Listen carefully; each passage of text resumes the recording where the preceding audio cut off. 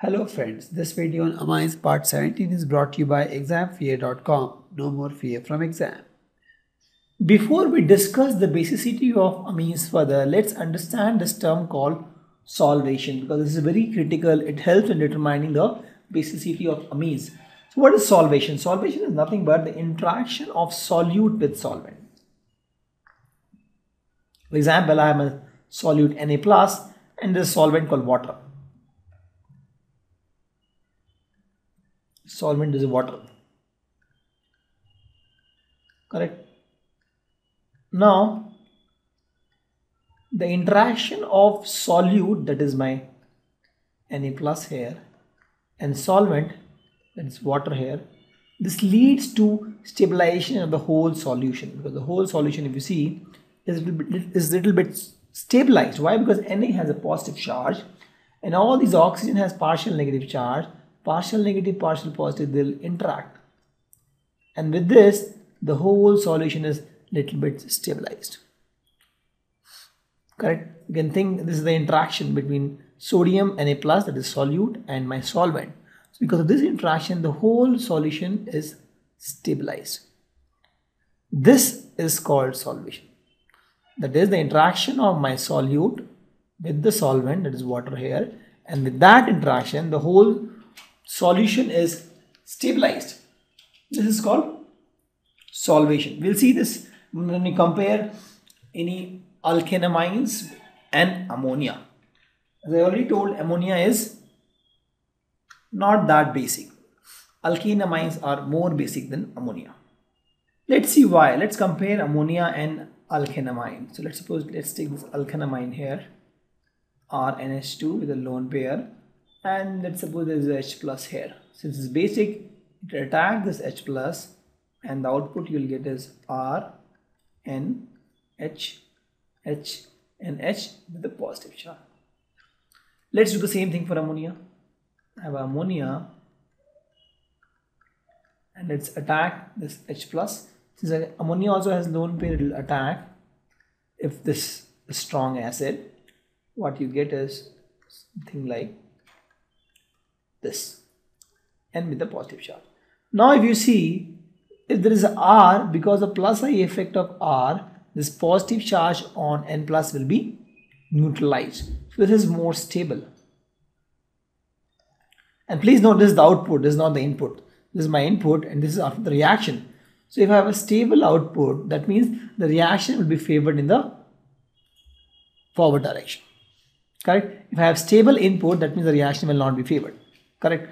Here I have stable output, it means the reaction will be favored. Here the output is not that stable because this plus charge on nitrogen is not stabilized by this hydrogen. Hydrogen is not a electron releasing group, correct? So with this is more stable. Since this is more stable, the reaction will happen more, the first reaction. And the first reaction is not the one, is nothing but the acid base reaction. The acid is the base and they are reacting.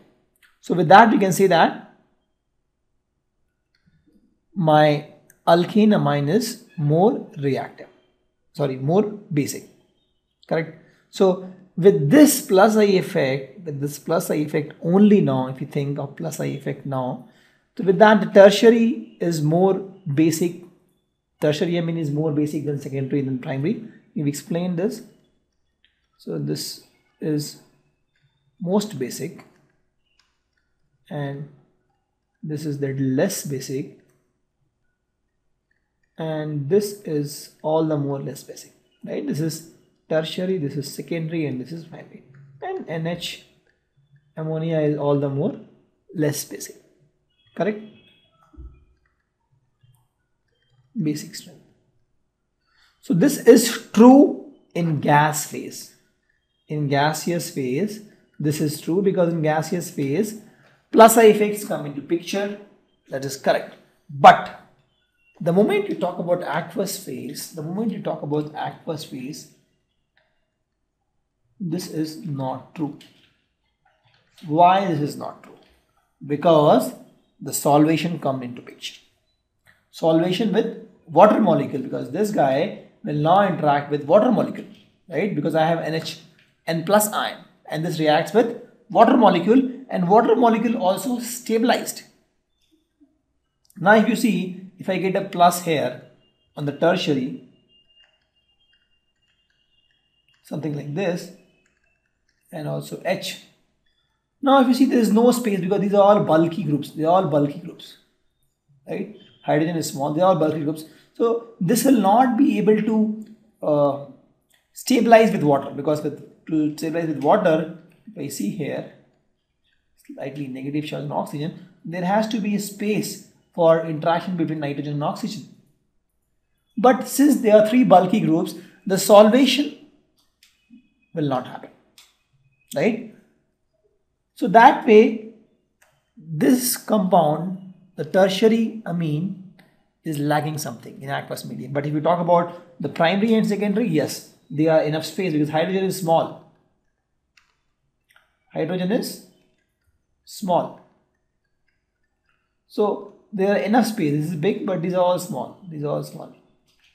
So there is enough space. There is enough space for this to have this solvation interaction with water molecule, and this will become stabilized. Because end of the day, if you're talking about this amine in aqueous medium, so in aqueous medium, the solvation also is coming into picture, which is favoring primary and secondary amine. For tertiary, it is not favoring. Why? Because there is no much space, because the steric hindrance by this R, there is not much space for this nitrogen in the tertiary amine to take part, or this N plus out of the reaction to take part in the solvation. Correct? So what you have seen in the solvation example, there was something called Na plus, and it was having this solvation with all this water molecule. Similarly, here also we have N plus, and it is expected to have this solvation with this water molecule, right? But if you make this N plus unreachable by having this big R here, the interaction will be less, and this stabilize the whole thing. This stabilization won't happen. Since this stabilization won't happen, this tertiary won't be as basic as expected by plus I effect. Correct? So in that case, we'll see that naturally the secondary one is more basic than tertiary. Correct? So here the ammonium cation which I am getting, this is my ammonium cation, gets stabilized not only by this plus I effect of this electron releasing group, right? For example, if I get plus H here, this is my ammonium cation, I'm forming a ammonium cation here, this is the output actually now. All these are stabilized not only by the plus I effect, all this electron releasing group, right? But also by the solvation with water. And solvation with water is minimum here. Plus I effect is there, but solvation is minimum. Here, plus I effect is little less, but solvation is the max. So with that, we'll see that this is most basic. This is experimental actually. So here the logic is pretty simple.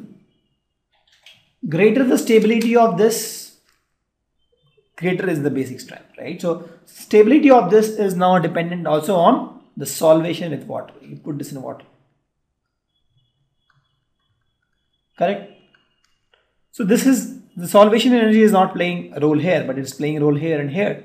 So we have to see both plus I effect and solvation. And experimentally it is seen that the second degree, the secondary amines are more basic.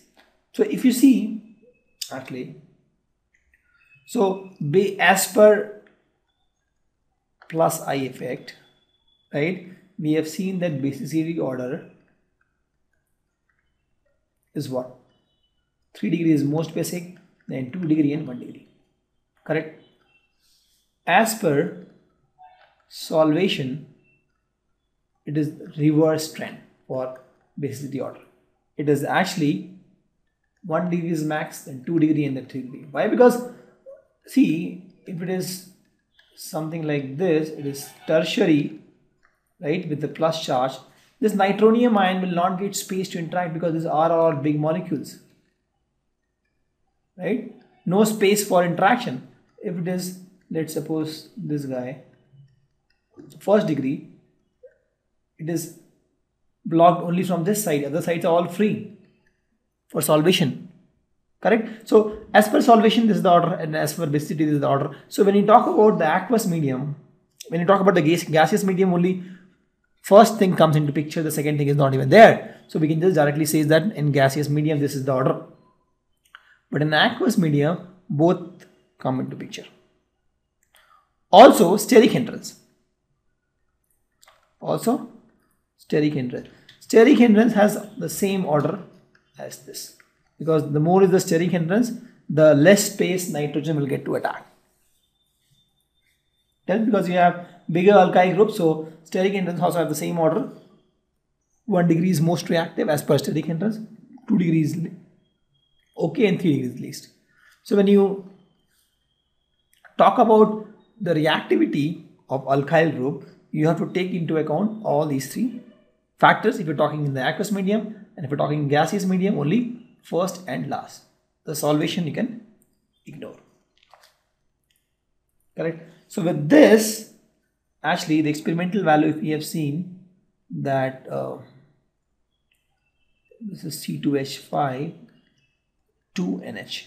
This is secondary, is more basic than tertiary, and then we have the primary, and obviously ammonia is last.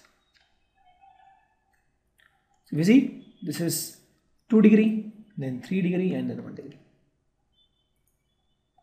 And for CH3 it is different actually. For CH3 it is CH3 2NH, that is first, then CH3NH2, and then CH3 3N, and then NH3. NH3 is last always, but if you see, there is no fixed pattern. So in this case, if you see, it is my 2 degree, and then 1 degree, and then 3 degree. Right? So here it was 2 degree, 3 degree, 1 degree. There is no fixed pattern. It is all experimental value. There is no specific order. That's why we are told that these things depend on 3 factors. And here if you see, maybe the alkyl groups are bigger. So the steric hindrance and the solvation energy is playing a bigger role. Here the alkyl groups are small. Maybe that is playing a smaller role. We don't know. But overall experimentally it is seen that this is the case for.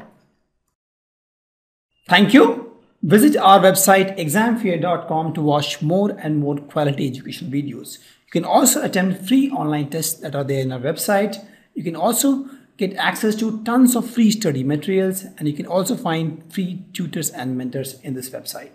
Thanks a lot for watching.